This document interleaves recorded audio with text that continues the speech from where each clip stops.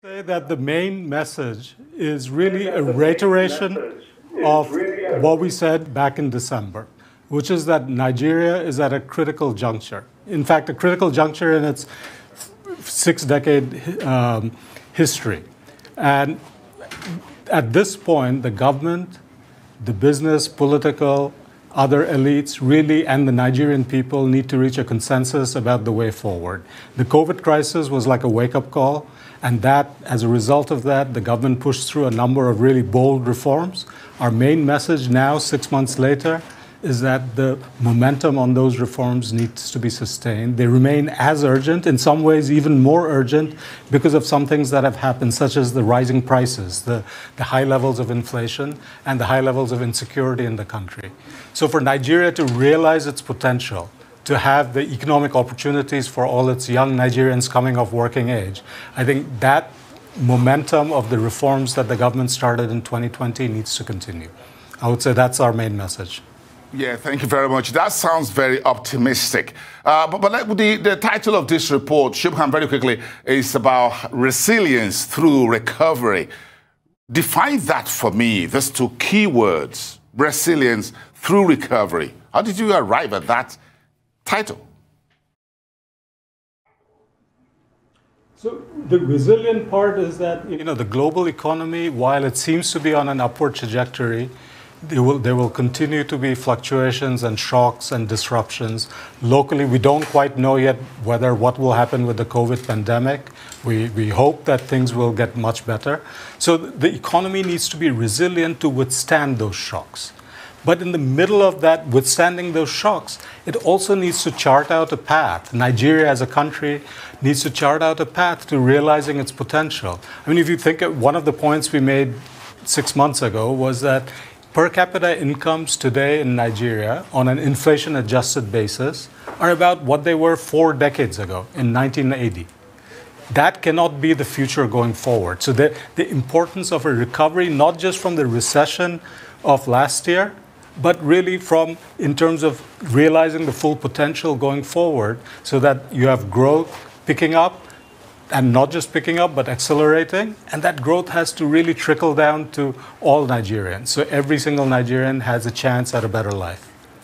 Interested. Let's get some numbers behind this. Marco, it's good to see you once again. So in terms of how Nigeria ended the COVID-19 year on the macro side, give me some numbers, throw some numbers into some figures behind the facts that Shubham's talking about. Good evening, Boason, and good evening to all your viewers. So in this edition of the Nigeria Development Update, when we see growth in comparative perspective, there are two messages that the report highlights. On the one hand side, that Nigeria has exited the recession. It declined, the economy contracted by 1.8% in 2020. We're projecting that it will recover by 1.8% of growth in 2021 and to 2.1% in 2022. So that is good news. However, that recovery is below the projected rate for sub-Saharan Africa. For example, this year alone, whereas we project that Nigeria will be recovering at 1.8%, we see that the rest of sub-Saharan Africa will be growing at about 3.4%. So there is more potential in the Nigerian economy in the recovery, and we see the close link between the implementation and the sustained implementation of reforms and the achievement of that potential. On the labor side, more people are working, but we do see that some of them may have been pushed to work because of the crisis. So people are hustling, people need to make a living, especially to recover from what happened during 2020. So not necessarily because more people are working, the situation is better, but we do see that linkage between what is happening at the macro level and also what people, ordinary Nigerians, are facing on a day-to-day basis. Interested how these numbers come together, but let me just put this to Shubham. Was the outcome of the Nigerian economy in 2020 consistent or in line with your expectations at the World Bank? I think, if you look at what we were projecting back in June of 2020, we were fearing that the outcome could have been a lot worse. 3.2%, a recession, a contraction of the economy of about 3.2%.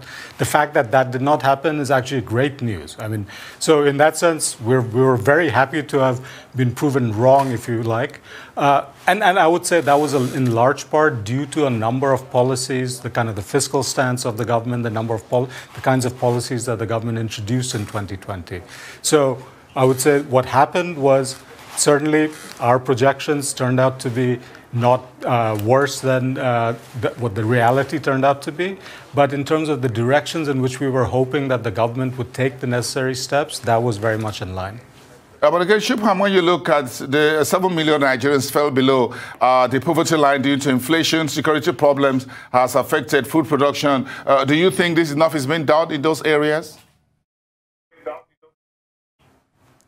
I think, this is why I said what I did earlier about the urgency of continuing with the reforms. I mean, the fact that the economy did not contract as much as we had feared does not mean that things were good for most Nigerians. It's just simply that things could have been a lot worse.